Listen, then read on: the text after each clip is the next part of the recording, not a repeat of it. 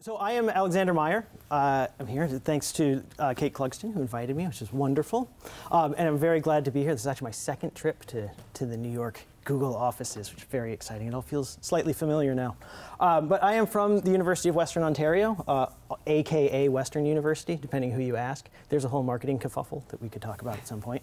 And of course, here I'm at Google, and it is May 6th, 2015. And we will come to talk much more about the fact, can we call it a fact, that it is May 6th, 2015 in just a minute, as we talk about time and culture in ancient Greece and Rome. And just a little bit about me, because this stuff becomes relevant as I talk about what I'm going to talk about. I am an ancient historian, specifically a Roman historian, and my specialty is Latin epigraphy. So I spend most of my time going through old books, which have then lists of inscriptions from the Roman world. Most of these are in Latin. Some of them that I read are also in Greek, and we'll talk about a couple Greek inscriptions today. And they are on all sorts of material, from largely on stone, also on bronze, on wood, and on little pieces of copper, all sorts of stuff that we can find. And I'm basically interested in anything that has writing on it, more or less. And I use this type of evidence specifically to think about issues of identity in the ancient world. And I'm particularly interested in the ways that different cultural groups, however we define them, whether we think about terms like ethnicity or geography or anything else that you can think of that might divide groups. Race is something that I think a fair amount about. And I'm interested in these things and how they're expressed in the ancient world and how that might affect our understanding of them in the modern world as well. And we'll return to the modern world, well, momentarily now and then at the end as well. And I'm interested in a few other issues as well. One of these is travel, and that's of course a way that different groups around the Roman world and the Greek world, the ancient world in general, interacted with each other. And I'm also interested in maps and geography, so the way that people perceived the world. And this got me interested long ago in perceptions of time as well, and the ways in which we can see in the ancient world people's perception of time. And some of this comes through with calendars, specifically, which is the stuff I'm going to talk to you about today. And we can see by looking at calendars from the ancient world, strangely enough, a lot of the ways that people interact with each other. And we can actually even start doing this by thinking about the modern world as well. And as we think about the calendar and the fact, we shall call it, though this is very subjective, that it is May 6, 2015. And the other ways that we can think about that in the modern world and think about how these things interact with each other, and then how the same sort of thing happened in the ancient world. And we can see calendars and clocks, and we could talk a bit about clocks as well, as signs of identity formation and interaction as well. And I'd like to show you about 5 examples of how this was possible in the ancient world throughout today. Now, the first thing to do, though, is to think about this idea of the date. So, as I keep saying, the fact that it is May 6th. 2015. There are all sorts of other ways that we could express today's date.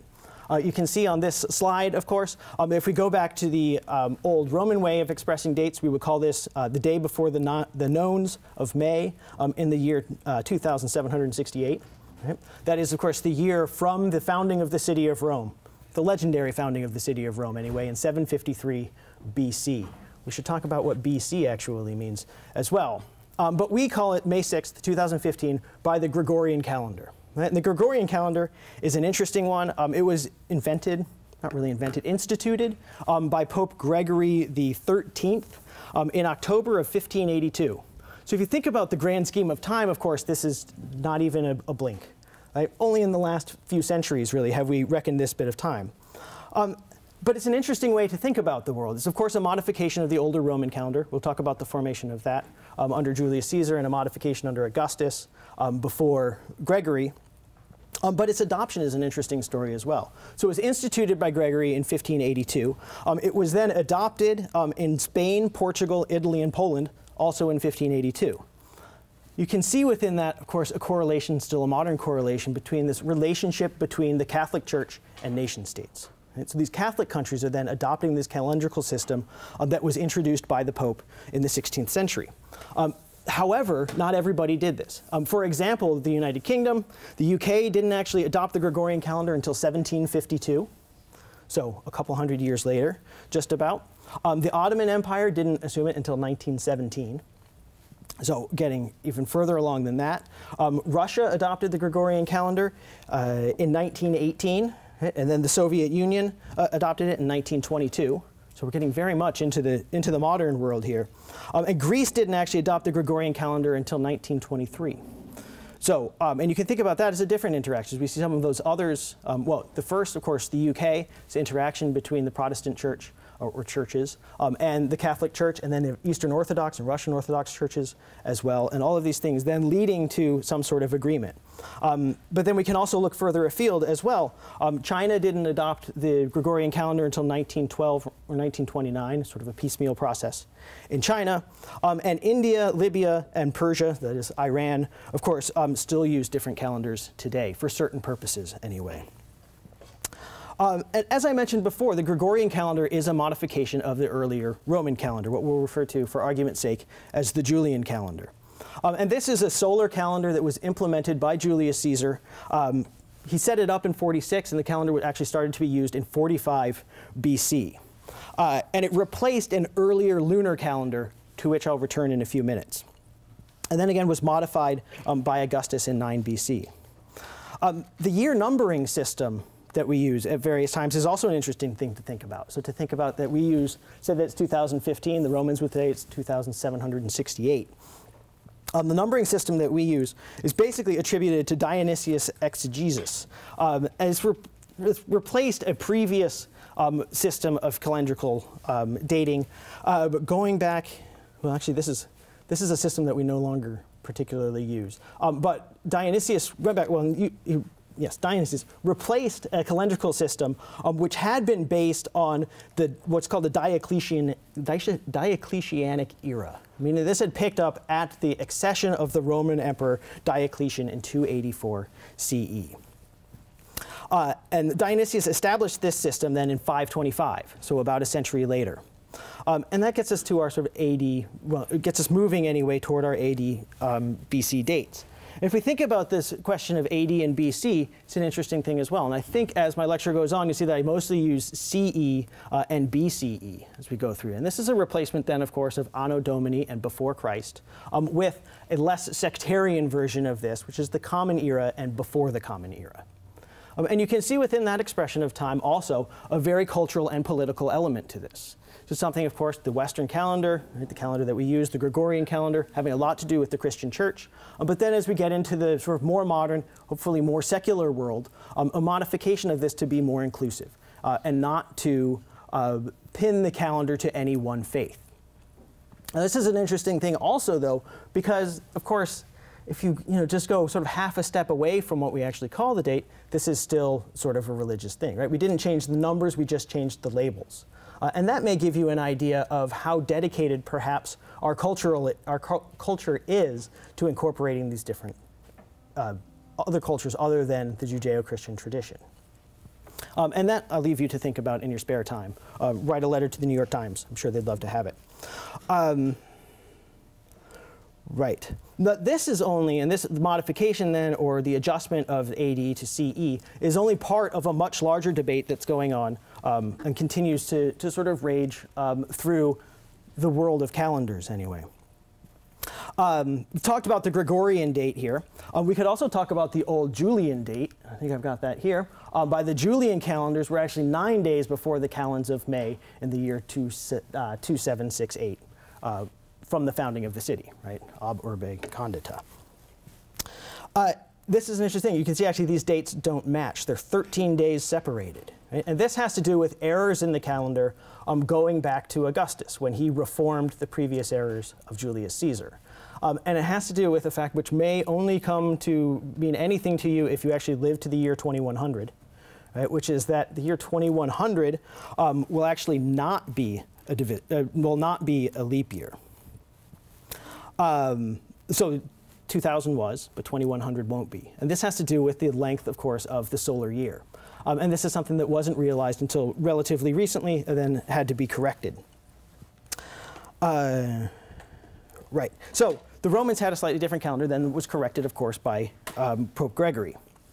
We could, of course, also go by the Hebrew calendar, which gives us a different day, right? The 18th day of Iyar in the year 5775. The Hebrew calendar is a very interesting thing. It's, of course, incredibly useful if you do crossword puzzles. Right? It comes up all the time. You know the months. It's worth memorizing those, especially if you're competitive about these things. And I only am because the New York Times thing on my iPad tells me how long it took me to do a crossword puzzle and then says what the average length was. And my personality doesn't allow me to be sub-average. So I have to do that. It's a pretty great system. I mean, it's a good calendar. It's a 19-year lunar solar calendar. So it corrects itself every 19 years as the seasons shift and the months will change, of course, in their relationships to the season, which is sort of a difficult thing and not ideal for many purposes, but of course has persisted for a long time. And systems like this have certainly been used since the 5th century BC. The year dates, interestingly enough, for the Hebrew calendar are based supposedly on the time of creation, and were not calculated actually until the 2nd century CE. You think about how far back these things go. So a difficult thing to do. Figure out exactly when this was. And even when we hear about the calculations of when creation was, of course, it is calculated in respect to the Seleucid dynasty. So into this Eastern dynasty when they were, and then going back to the beginning of the world, theoretically. We can use other calendars here as well. The Persian calendar, by the Persian calendar, this is the 7th day of Ordubehesht in the year 1392. Very different calendar. This calendar is still used in Iran today. It was adopted in the year 1925, so not a very old calendar. It begins on March, which is the time of the vernal equinox, which makes a certain amount of sense, just depends when you want to start your year, of course. And interestingly, it has been modified since 1925 as well. And from the years 1976 to 1979, the start date of the calendar was moved from the Hijra of Muhammad to the accession of Cyrus the Great. So the system by which they numbered years. And then, of course, this was undone with the fall of the Shah in 1979. So you can see the politics of the calendar sort of very overtly expressed in that.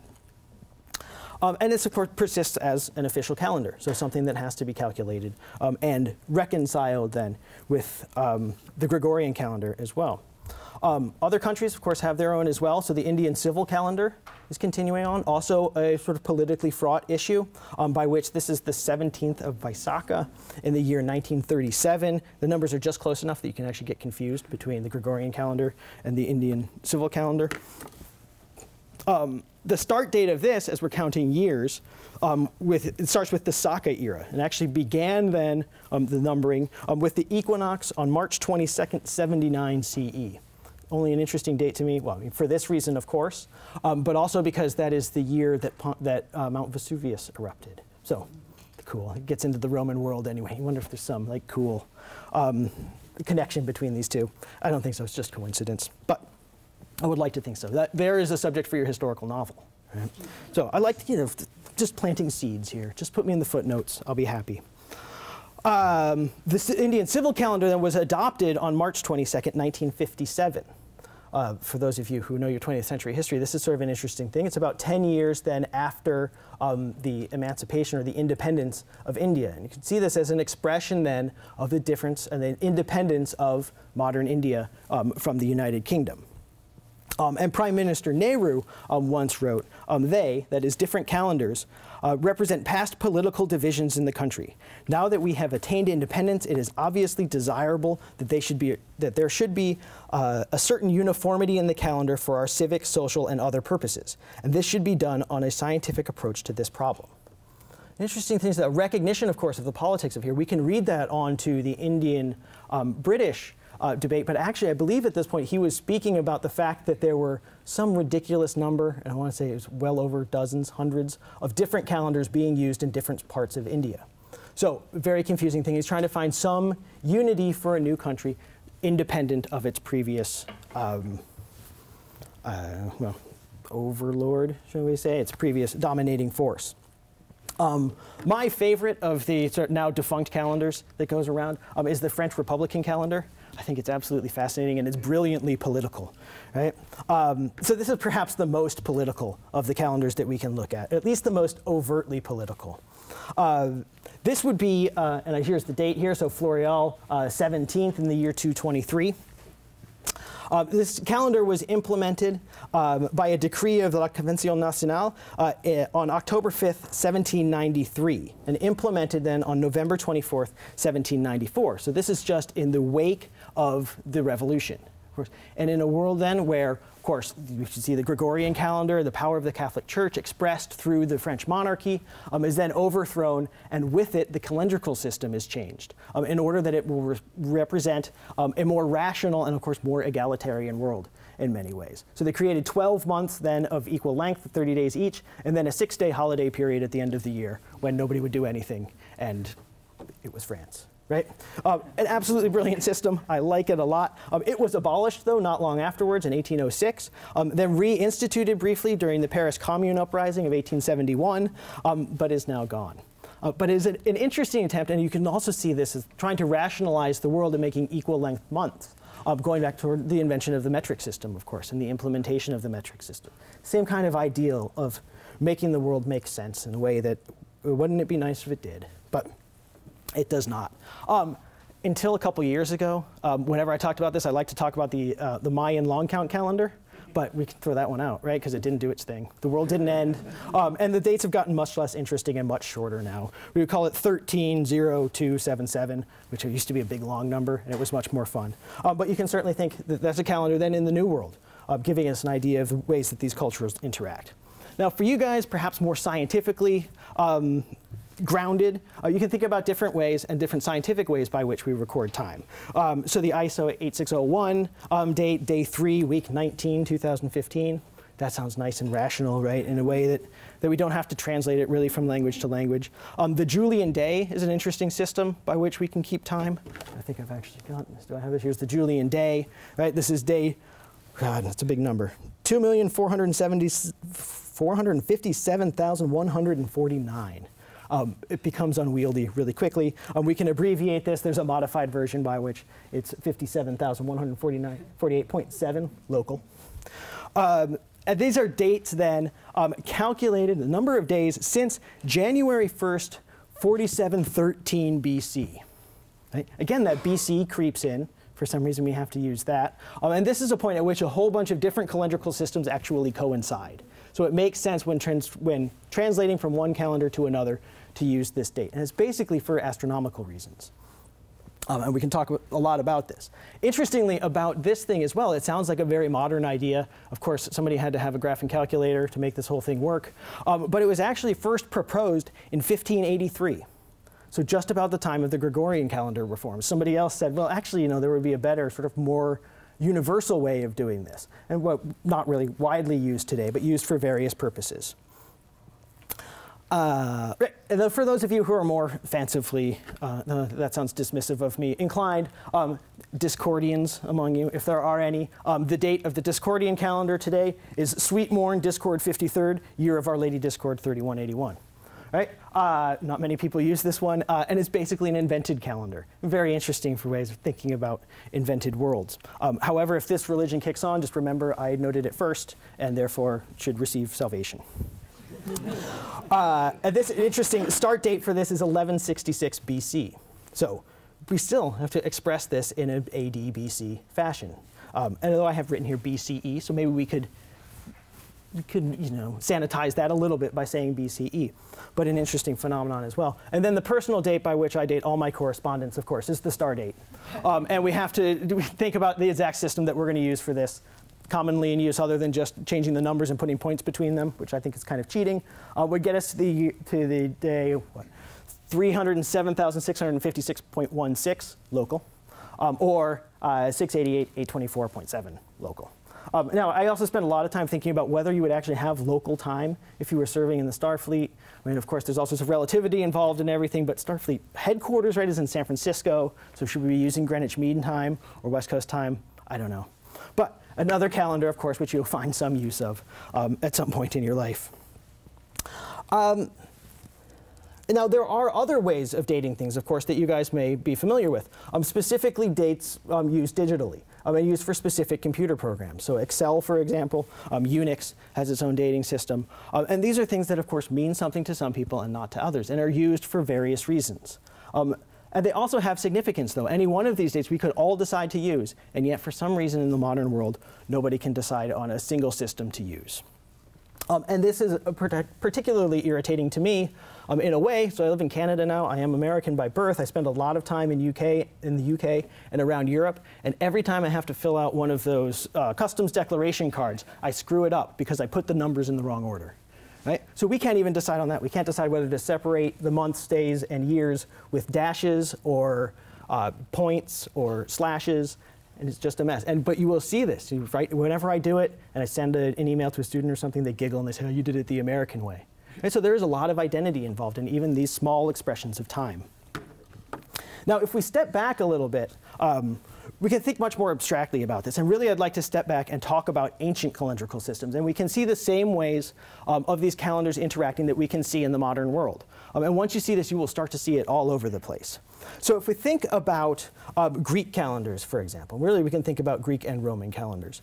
In their very earliest days, this continued on with, well, we'll see it actually change in Greek calendars. But they started out in the Greek and Roman world by using lunar calendars. So these are calendars that are pinned then to the cycles of the moon.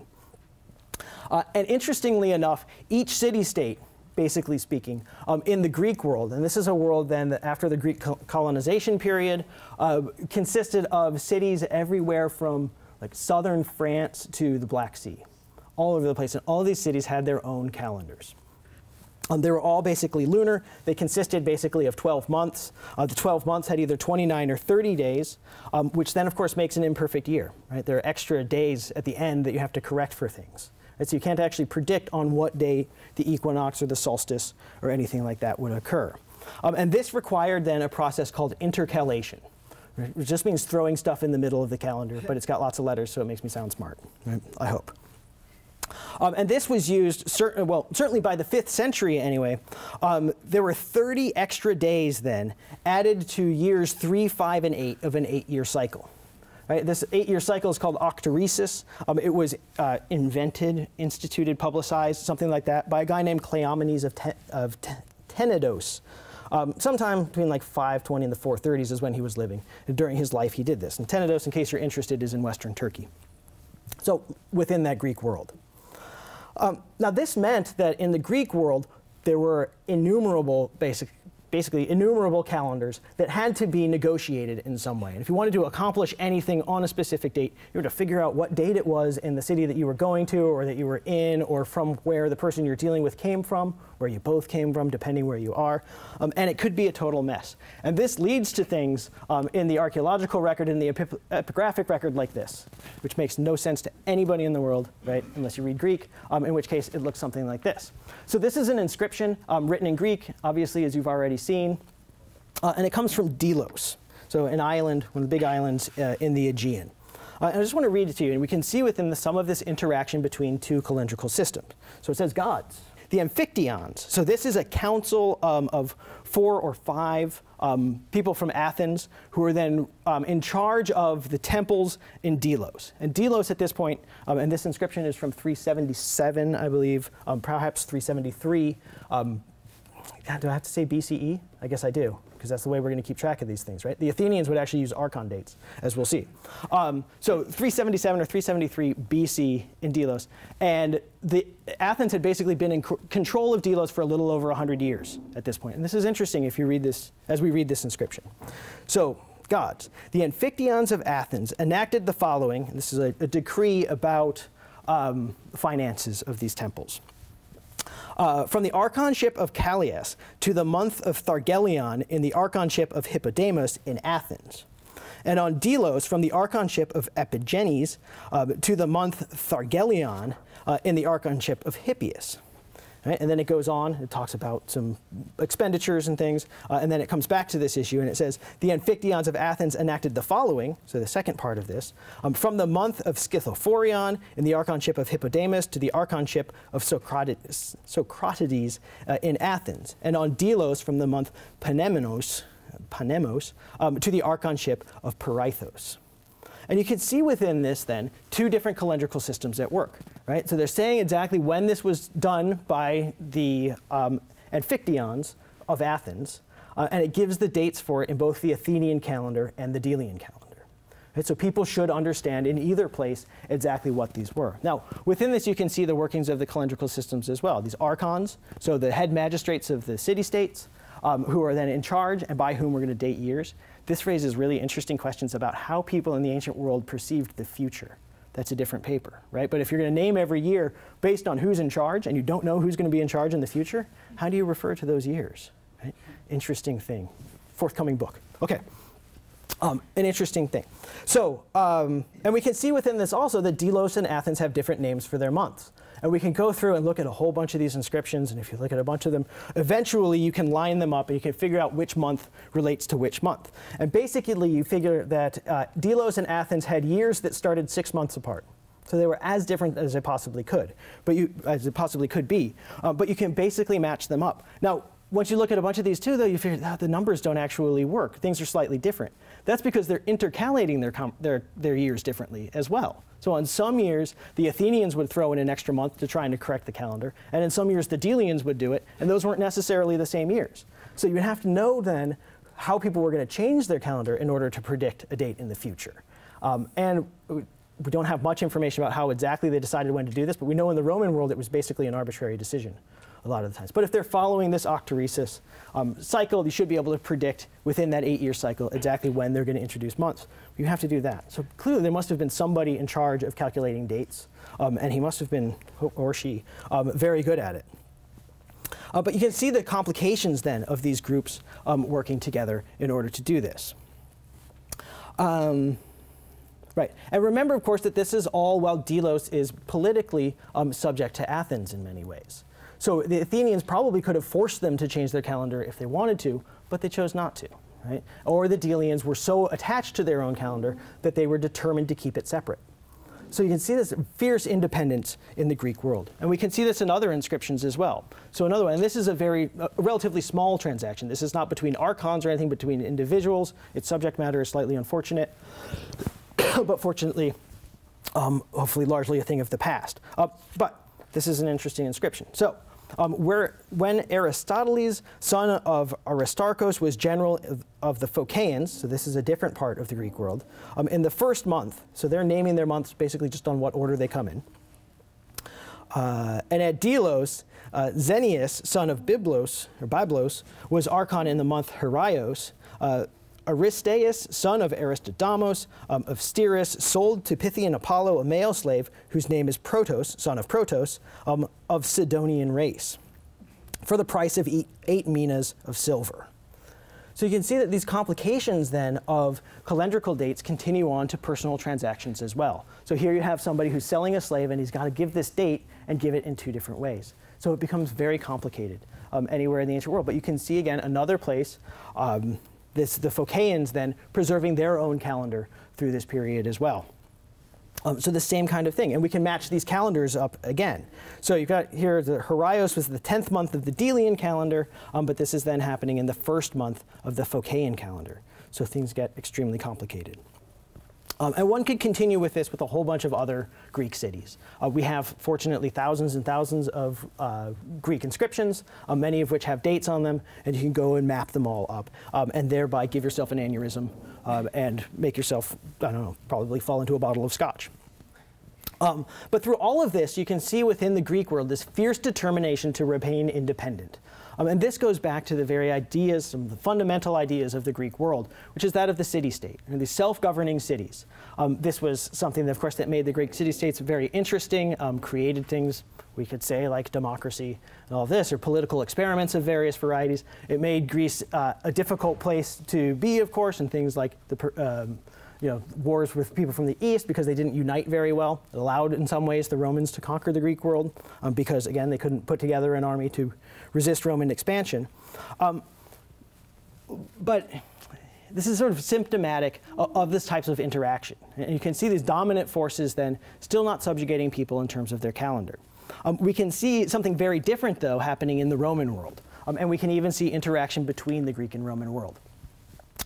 So the Roman calendar, we think about it, was theoretically set up by King Numa, who was the 2nd king of Rome. And it operated a calendar which was separate then from any of the Greek calendars. Supposedly then in the 8th century, Numa, again the 2nd king of Rome, to whom are ascribed many of the religious practices of Rome. So the first king, Romulus, was like the warrior, right? And he fought to create the city and expanded a little bit. And then Numa came in and he was like, everybody just calm down. We need some religion here. We're going to create a culture, and then we can think about expanding again. And one of the very first things he does then is establish a calendar. You can see this in this quote. So his first act, that is Numa's first act, of course, was to divide the year into 12 lunar months.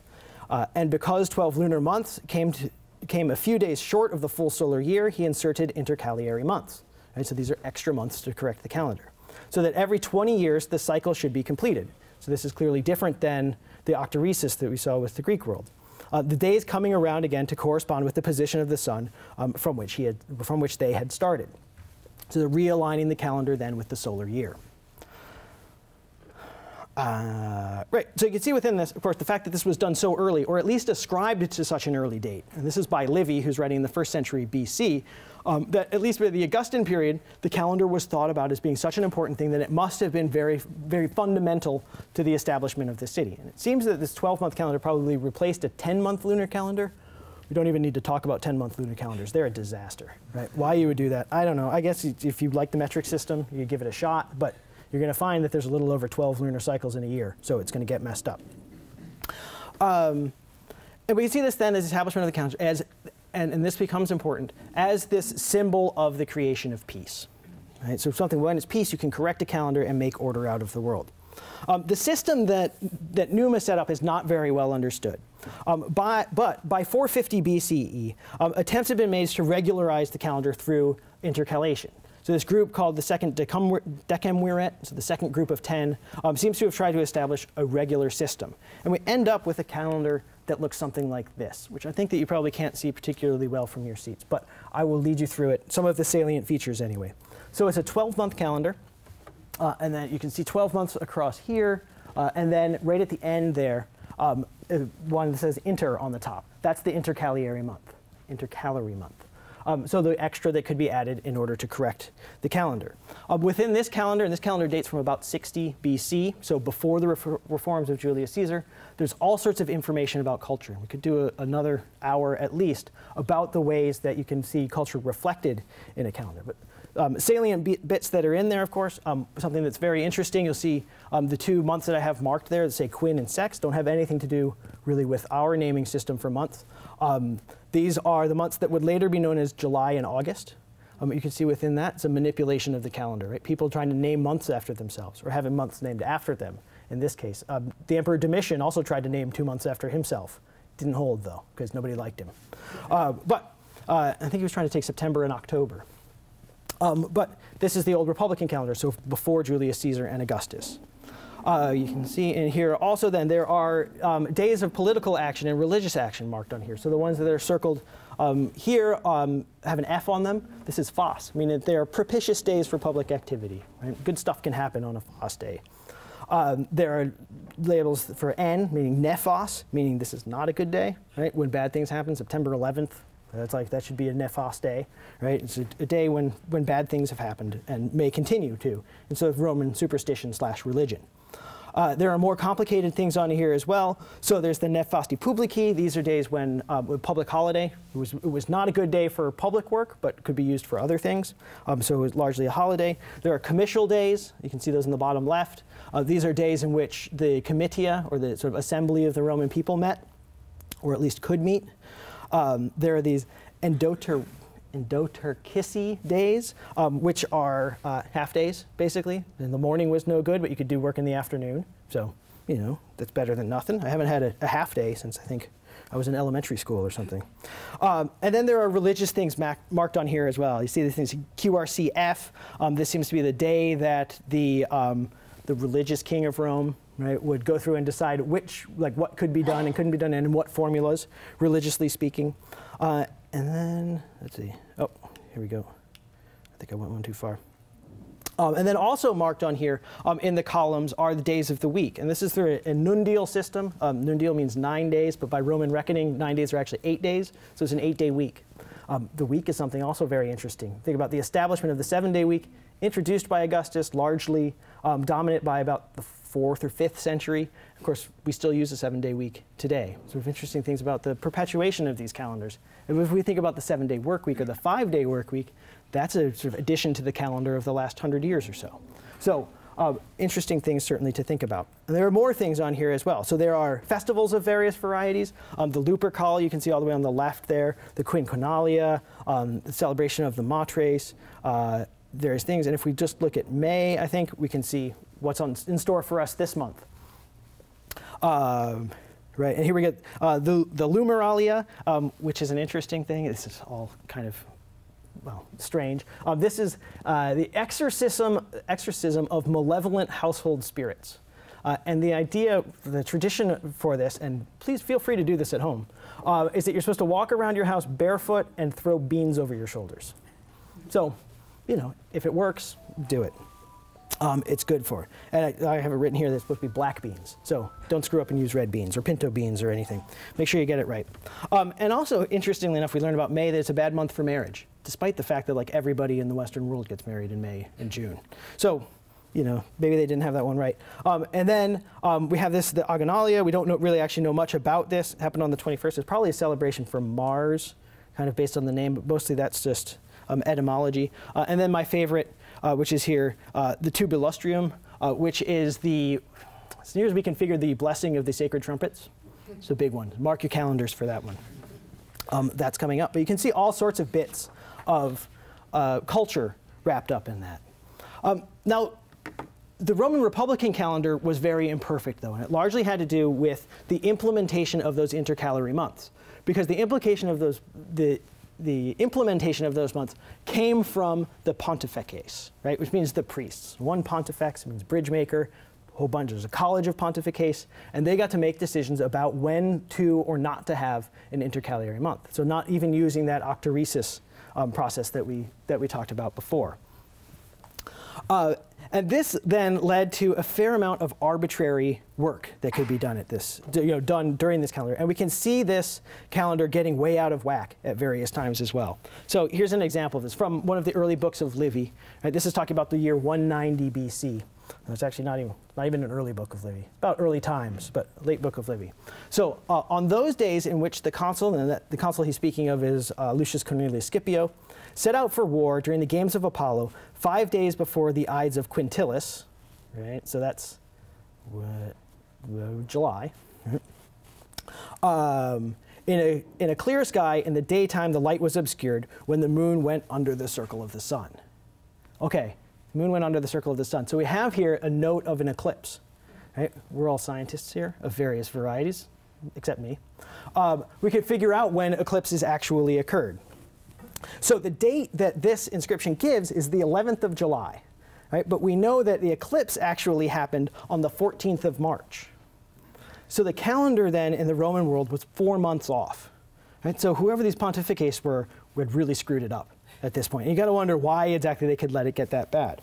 By the year 168, it had been corrected, so it was only 2.5 months off. So they're getting in the right direction, but still not doing a very good job of keeping this. And we have to wonder why it was that they didn't do more work to get this right. If you figure that people are, working crops and everything, and they actually predict these things by astronomical phenomenon, if you had a calendar that could actually predict when those things were going to happen, you could make plans. Right? It's another idea about what the future was like for Greeks and Romans. But part of this is that this calendar under this system could be manipulated. People could use it for various purposes. Most especially among these is if you had somebody who was in office who you wanted to stay in office, you could add an intercalary month and you could get another month of office. It made perfect sense if you were trying to accomplish something. If there was somebody you wanted to keep out of office, you could add an extra month, or you wouldn't add the extra month. Or you could add an extra month before he went in, and he wouldn't be able to go in for an extra month. Or if you wanted to just keep ticking along, you would allow it to keep ticking on. And we can see some expressions of this with a highly charged political figure as well. And there is no more highly charged political figure in the ancient world, really, than Cicero. Right, so when Cicero was doing his Cicero thing, he was sent off to be the governor of Cilicia, 51 and 50 BCE. And we have his letters, letters to his friends and his family, and specifically, and most importantly, perhaps to his best friend, this guy named Atticus. And Atticus was an important politician. He was an equestrian, so a wealthy person, but not in the senatorial order, probably for his own decision. He didn't want to be. But Cicero, when he's off to Cilicia, which is in southern Turkey, to be governor, he wants nothing more than to get back to the city of Rome. right? His letters are actually hilarious when he's leaving because he's talking about how miserable he is and how awful this is, and he just can't wait to get back, and he just hopes there isn't a battle because he is not a fighting man and he doesn't want to have to fight. But these letters to Atticus are really interesting about this. So he starts out by saying, and this is, get the dates right here, the 14th of June in 51 BC. But remember one thing, Atticus, we could add to this. You are away now when it doesn't arise, but will return in time, so you have written back to me. So he's saying that you've gone out of the city of Rome, but you're going to go back, according to your letter. And then he asks him to see personally and through all our friends, Hortensius first and foremost, so another powerful politician, that my year stays as it is and that no new decree is passed. Indeed, while I am about it, I am half inclined to ask you to resist any intercalation as well. But I must not put everything in on your shoulders. The year then hold fast to whatever happens. So Cicero's out of the city. His enemies are, of course, glad to get rid of him, right? Anybody who doesn't like his speeches is glad to get rid of him. He could talk. But he's concerned then, the first point, that somebody's going to add another year to his term as governor, and he's going to have to stay in Cilicia for more than a year. He really doesn't want that. But he doesn't even want anybody then to intercalate or to add an extra month so that he has to stay in Cilicia for another month. And you can see the way that the politicians would do this. And it seems to be a very real fear for Cicero. And as he's sort of off and presumably just writing letters like a madman because he doesn't really want to be in Cilicia at all, he writes another letter a month and a half later on July 26th, 51 BC. And he says, to come back to affairs of the town, that is city, of course, that is the city of Rome. For mercy's sake, as you are staying in Rome, do, pray, first and foremost, build up a powerful defensive position to ensure that my term remains annual. And I only have to be in Cilicia for a year, without intercalation even. So he's still concerned, right? And now he's not even saying, I'm not going to ask you to do this because it's a pain. Now, a month later, he's like, get me out of here.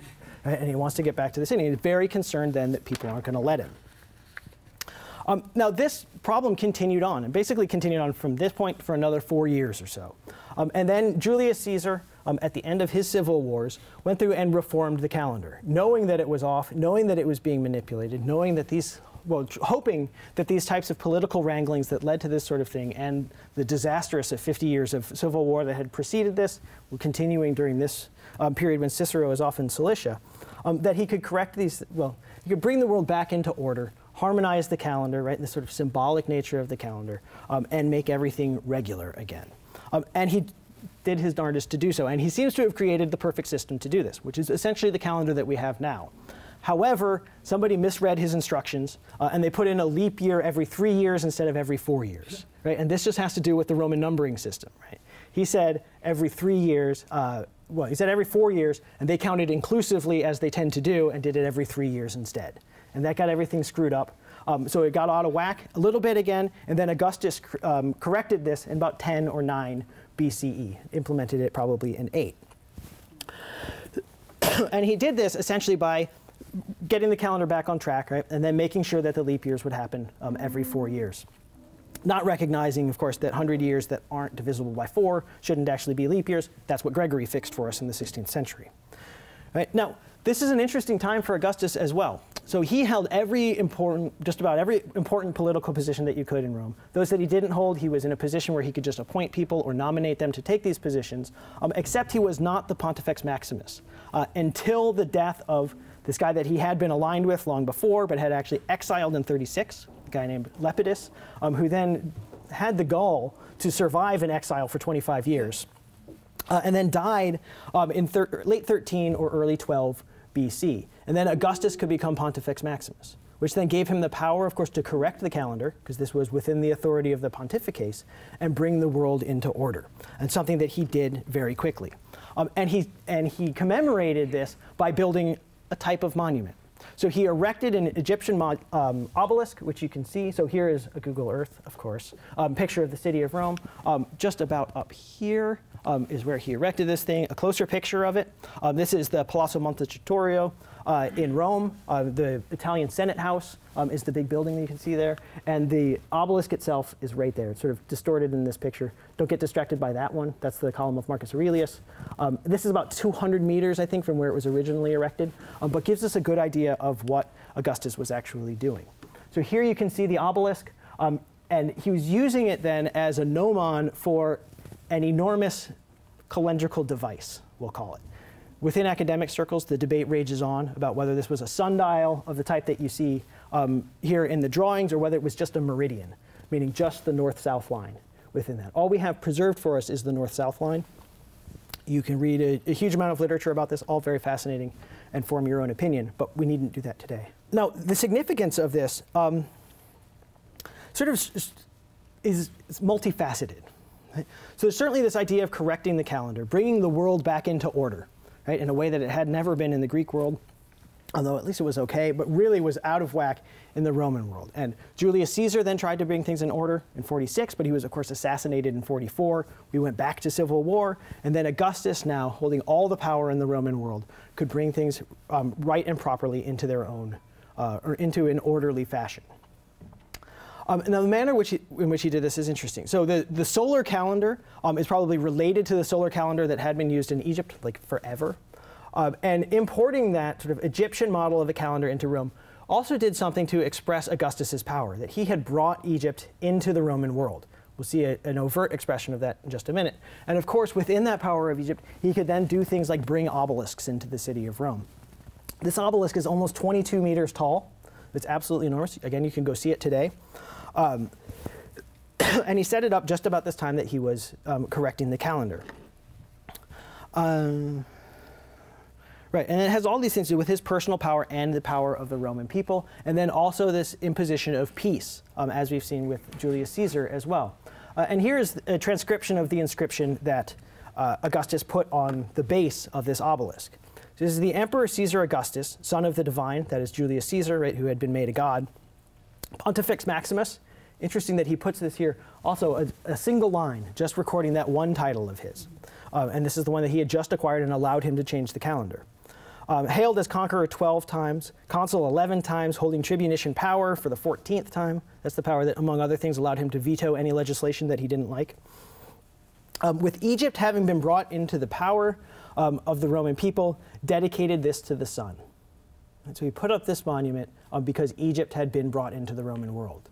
You see, this is an expression of the power and the antiquity of the Roman world, though this obelisk isn't as old as one might suspect, though pretty old by our standards. But also, bringing that in and then showing the power, of course, that he can import all of this and regularize the calendrical world. So a very interesting thing. And he was not alone in this type of expression, as we'll see in just a minute. We can see, however, a little bit of this and what the actual device that Augustus built had looked like. So this is the actual paving. This is probably actually maybe Domitianic paving, so paving from later in the 1st century. But very interesting, written in Greek, so some knowledge of the Greek world then as well, which is no surprise in the Roman world. And each of these marks then would have marked where the shadow of the obelisk should have fallen on any given day of the year. Right, going all the way out to the furthest one, which would be the winter solstice. And then marked on the sides are various weather things. So the one that I've highlighted here for you is Etesii Pauontai, right, which means the Etesian winds stop. These are the northern winds in the Aegean, which don't actually even make it to Rome, really. So it's sort of strange that he would do this. There's another one on there, though, that talks about the summer. And then it's got signs of the zodiac written up the edges, so you can track exactly what type of year it is based on this monument. And here's just a drawing if you're more interested in seeing what it looks like sort of cleaned up. Now, within the Roman world too, though, this was the calendar could be manipulated in various ways as well, and still expressions of individuality and conformity were able to be given. So here's a great inscription, another Greek inscription. I've just given you the English for this one, though, because otherwise it becomes unwieldy, which is an idea of the interaction then between the Greek calendar and the Roman calendar under Augustus. So it says, "It has been decreed by the Greeks in Asia," so this is Asia meaning basically Western Turkey, most of Turkey, "that the New Year's first month shall be for all cities in the 9th day before the calends of October," that is September 23rd, "which is the birthday of Augustus, in order that each time the day might correspond in each city. The Greeks shall use the Greek day along with the Roman. They all make the first month called Caesar, as previously decreed." The Greeks like to repeat themselves in inscriptions. "Begin with the 9th day before the calends of October, the birth of Caesar Augustus. Computations of the month shall be as follows. Caesar 31, and it goes out and gives the length of each of the months. Right, and for each month, the beginning of the new month shall be the 9th day before the calends, that is about the 23rd. The intercalated days shall the intercalated day shall always be that of the intercalated calends of the month of Zandikos. We can go through and calculate exactly how this all works. It turns out then that Zandikos is March. The calends is the 1st of March, so putting leap day basically right in where it should be in the Roman calendar. You can see this then as sort of type of assimilation here, that the Greeks are keeping their own calendar, they're keeping the names and everything, they're keeping their own start date for the year, but manipulating it in such a way that it aligns with Rome and of course and honors Augustus. And the introduction to this inscription is also extremely interesting. It sounds like the beginning of some Christian texts and of all the amazing things that it says about Augustus and how his birth was the beginning of the world and all of these things. So, an interesting phenomenon and way to manipulate the calendar in the Greek world. If you think about that sort of fierce independence that we had seen a few centuries earlier in Greece, see a very different expression of it, a very mollified or softened expression of that in the Roman world. However, at the same time, though, we can see some displays, and this one particular display, of calendrical resistance. Right? Now, the Greeks were only willing to go so far to change their calendar. But even in the 2nd century CE, when this calendar was made, it's called the Coligny calendar, we can see an entirely different calendrical system being used in the Roman world. So this was recovered about 50 miles or so west of Geneva in France.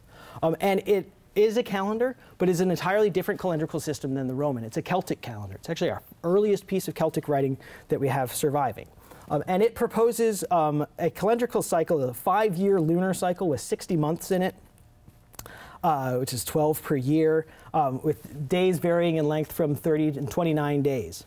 And its details are fairly poorly understood, but you can see in this exactly how different it is from a Roman system. So there are names of months on it, which I've just highlighted for you, that you can see a little bit. So Equos there and Samon.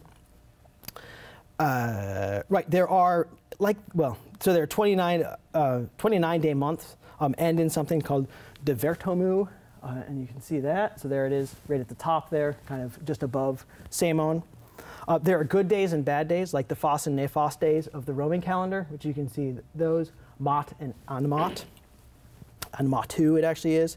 And months are divided in half, strangely enough, in a way that they kind of are in the Roman system, but not as explicitly. So the Atenu that you see here means renewal. And this sort of continues on through the Irish Celtic tradition as well. As do things like Samhain and these festivals that we see at various times here as well. Without going into great detail of this, though, we can see that it is an entirely different calendrical system. It's used over a century and a half, at least a century and a half, probably closer to 2 centuries from the time that this part of Gaul had been conquered by Julius Caesar, oddly enough. And yet this calendar continues on. You can see, however, you can see great resistance also in that all the festivals that are on this calendar are different from those in the Roman calendar. There are also no notes within this calendar of any Roman events. So used completely separately from the Roman calendar. However, it is written in the Latin alphabet, right, which shows some sort of assimilation, and it is written in a very similar form to the way that you would find a Roman calendar. Inasmuch as, if we go back to the back here, all this stuff, you can see that it is a nice, neat columns, and each of the days in the calendar has a little hole next to it. It's a peg hole. It's something that we call a parapegma, of which there are many from the Greek and Roman world. So you can see some cultural assimilation here in sort of using this format for a calendar, which we don't have expressed in any different way. And yet, this resistance by using a calendar which is entirely different than the Roman calendar. And you can see persistence of calendars in many other ways, too. We can track some aspects of this calendar through the Celtic world and the Middle Ages and for a fairly long time. We can see, of course, the persistence of the Roman calendar in as much as we basically use it today. Right? The Catholic Church kind of picked it up. Gregory modified it a little bit, but it's essentially the Roman calendar, simplified to express it days of the month rather than from the calends, nones, and ides. And yet, there are resistances to this that have lasted for 2,000 years, parts of the world that refuse to use this calendar even today. And we could think about the ways that calendars sort of shape what we think about. You can think about, of course, Google Calendar, the ways that that actually affects people in ways that they envision what their day is going to look like. And we give them, now you have infinite opportunities to envision your month however you like. Right? I use a calendar that shows an entire month on one day because I don't have a lot to do. Right? Other people have every 15 minutes planned out because they have more things to do anyway. But we can see these things very different.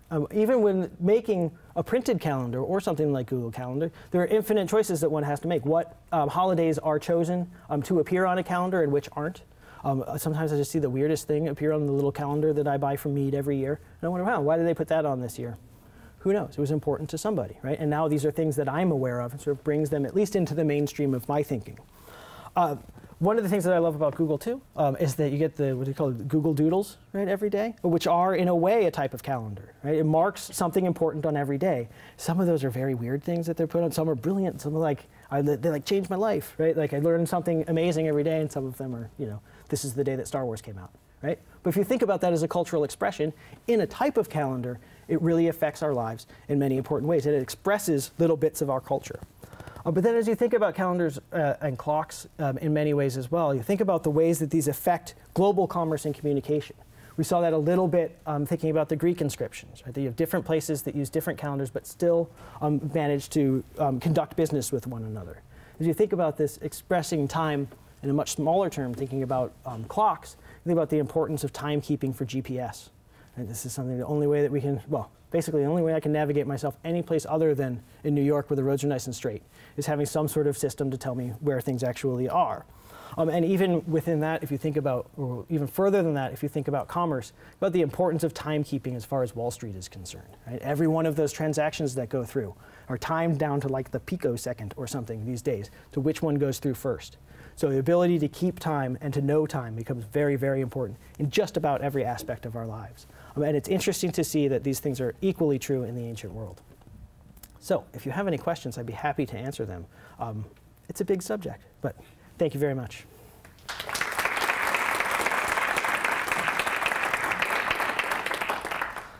Anybody have questions?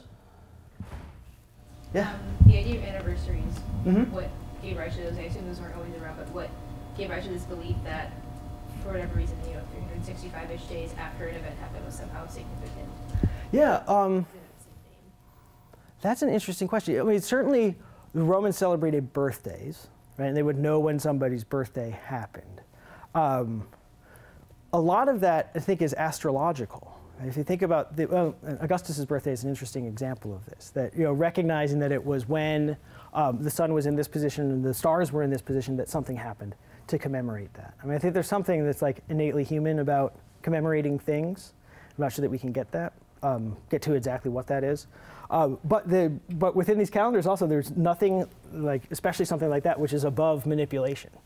If you think about the way that the Roman calendar was when Augustus was born, in 63 BC, the calendar was a mess, right? It was like someplace between like 2.5 and 4 months off. So the day he was born, how do you count that? Like what thing it is? Now, Augustus himself decided that the way he was going to count that was to say that it happened at the autumnal equinox on September 23rd, which is the way it's picked up in different ways. And certainly, as you can see, religion doing something on the same year is supposed to propitiate the gods in some way. That in some way it's ordained that these things happen at a given time. But there's also something extremely arbitrary about it, especially when, I suppose, powerful people become involved. I don't know. It's difficult to say, but yeah, there is, the flexibility of dates is an interesting thing. Anybody else? Yeah. How did people arrange to meet up in the era before precise timekeeping? Like day to day? Yeah. Well, basically, you could use the sun as a sundial of sorts, right, at any given time. There certainly were sundials around. There's a guy named Richard Talbot who's, I think, still working on, if his book hasn't come out, all about portable sundials in antiquities. People just like carried sundials around with them. Problem with that is figuring out exactly where north and south are to get your sundial right. But basically, that was it. So at the archaeological site I work at, a place called Vindolanda in northern England, we have writing tablets. And basically, when you get a time of day mentioned, it's like noon or dawn or dusk. And that's about it. Beyond that, you can use various, Bear Grylls means of figuring out what time it is, which is basically to hold your hand up to the horizon and then put one on top of another until you get to an hour. But that doesn't work very well in England in the winter, Yeah. right? Because the sun never gets that high. But basically, they're rounding way off. They're very simple times rather than very specific times. So if you had to be at someplace at 3:05, get there at 2:30. Be my advice. Unless you were the more important person, then wait till 4. You'll be waiting outside your house. Just the less important person ends up waiting around for Basically. arbitrary amounts of time. Yeah, I mean, like, say Rome was a very hierarchical world, and people built into their houses were these big benches where their clients would just come and wait for them to turn up. And we do this. They do it in movies anyway, right? Where somebody comes to a meeting and the guy's in his office not doing anything and just makes the guy wait for a little while. Yeah. Get the same kind of thing in antiquity, I'm sure. Anything else? Yeah. So since it was so complicated to calculate these times, do you trust historical records when you find them? Like, do you say, like, oh, they said that this month corresponds to that month? Maybe I should take that with a grain of salt. Yeah, I mean, you have to be careful about these things, right? So there are anchor points that we have in times, like things like eclipses, that we can figure out exactly when they happened. The chronology, like long length chronology in the ancient world, is an extremely dodgy subject. And yeah, I got interested into it a while, and I realized that there'd be madness. It's going to drive me crazy. Because once you start sort of picking at that house of cards, it's in danger of tumbling at any moment. So we do have to be very careful. And really what you look for in those situations is some sort of confirmation. And we have lists of consuls in Rome and various events which we can rely on to some point in the past. But there are also points at which the records in Rome were lost and burned. And then we have copies of them, but you don't know if those are the real copies. So you have to be really careful in figuring out, especially the further back you go in time, exactly when things happened. But things get better. And there's still a few debates about this, about the Middle Ages, and whether we have the right number of years. And the sort of what we think about, used to think about as the Dark Ages, now medieval times. And some argue that we're a couple hundred years off. So yeah, I know. In some ways, we can correct that by looking at tree rings and things and sort of get a better idea.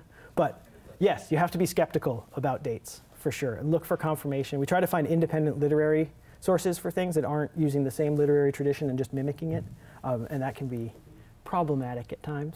But we do have lots of sources starting in really the imperial period in Rome that are pretty good. That's part of the reason that I stick to Roman imperial history. Yeah.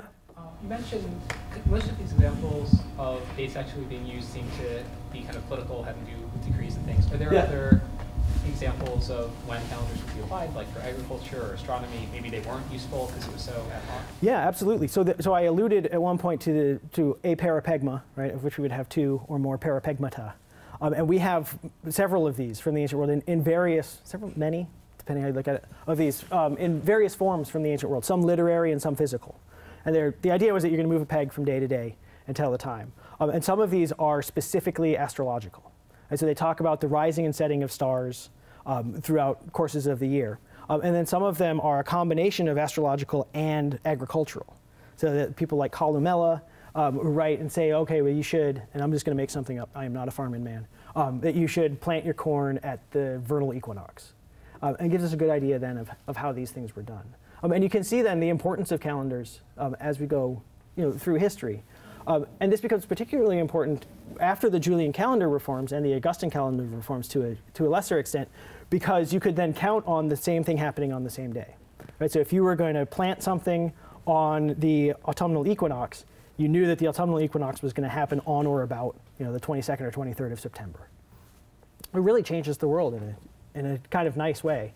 Didn't then require people to do astrological observations regularly, but rather it becomes a predictive calendar rather than a sort of expressive calendar. So yeah, and we get these, what else would you get? I mean, those are the big ones, astrology, astronomy, and in the ancient world there's a very fine line between astrology and astronomy, and agriculture, and then there's the political ones. So 3 or 4 categories. Yeah. Oh, you're welcome. With all these different calendars by each different city-states, how did they rectify them when it came to pan-Hellenic festivals and games, specifically like the Olympics? That's a great question. Yeah, and there's actually a whole field of debate about when exactly those happened, like when in the year. So the answer would be yeah, the answer would be it was very difficult to do. Yeah, and then so these dates would be announced, and then people would have to calculate the difference in their calendar and know exactly when to arrive. You assume some cities just showed up late because they timed it wrong. Yeah, and there are things about people being banned from the games because they didn't get there in time, And yeah, these things happen. So they had to arrive a month early or something, and then people didn't, and they got in trouble, and they weren't allowed to participate. It's all political, though. One city's intentionally using another state's calendar wrong. Yeah. Yeah, to get some sort of advantage. Yeah, it's fantastic. Yeah. The question on what are the surviving mediums in which these inscriptions are found? Like, what's some of the craziest, forms in which they mark stuff down? So the ones that survive to us, most of them come on stone, right? I mean, we have only durable materials mostly. So most of them are on stone. Many Roman inscriptions are on bronze. Especially, we get a lot of them from Spain, where they've been basically like hammered into a bronze sheet. Those are great, except not many of them ultimately survive because they could be melted down and made into something more useful, which people did. Lots of things we know were written on wood. We still have preserved from places like Pompeii and Herculaneum many, many inscriptions that were just written on plaster walls, painted on them. We have inscriptions that were painted on ceramic as well, so on pots and stuff that say what was in them, or jugs about how much they had or who owned them, like how much was held in it or who owned them.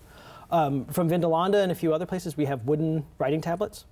So they're just ink on wood, and we have hundreds of those surviving, and know that there must have been an infinite number of them in antiquity that just haven't, for various reasons, survived to us. I think all sorts of just household implements that have stuff written on them, mostly just names of people, sometimes dirty poetry or little bits of verse of some variety, but they come on all sorts of things. What else would you get? I mean, you also get things like mosaics, right? And there's actually writing in mosaics or pieces of glass that have writing on them, which are very cool. And it's like, as you blow the glass or form it in some sort of mold, it would put the writing right into it. Those are very cool. What else do we have? I have pieces of armor, weapons, anything. It's true that people wrote inscriptions on like sling stones, like peltis, with say like F. Mark Antony. Yeah, absolutely. Yeah. Yeah, you see those little pictures from World War II, right? And they're like, "Happy birthday, Hitler!" And then they send the rocket shells off. You get the same thing from the ancient world. Yeah, say mostly very unfortunate things about people and members of their family, and what they should do with these ballista balls when they arrive at their destination. Yeah. Yes. Yes. So, is there any correlation between sort of the evolution of the technology and the evolution of these calendars? Because it seems from your talk almost like the sort of basic understanding of astronomy is more or less there, and the variations that are made are largely sort of driven by politics or things like that. But I'm just curious as to whether there's any sort of technology sort of running underneath this as an undercurrent as the calendars evolve. Yeah, there is.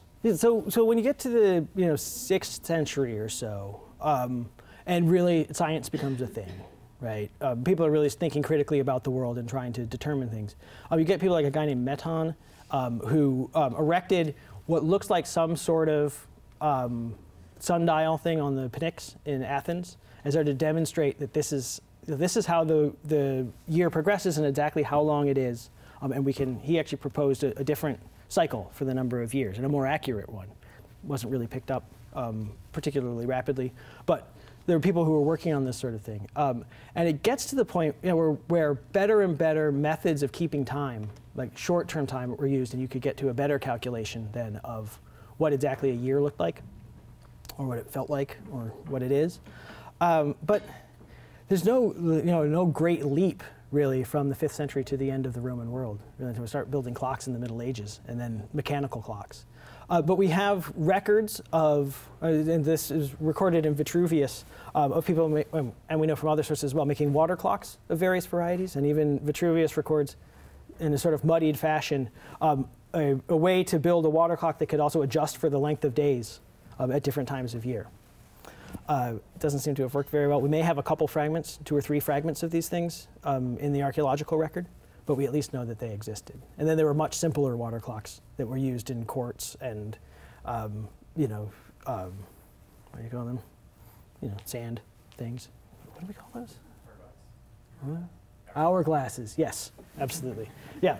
But yeah, ancient science was slow to evolve, especially sort of what you once they had done what they could with the naked eye, they were sort of stuck.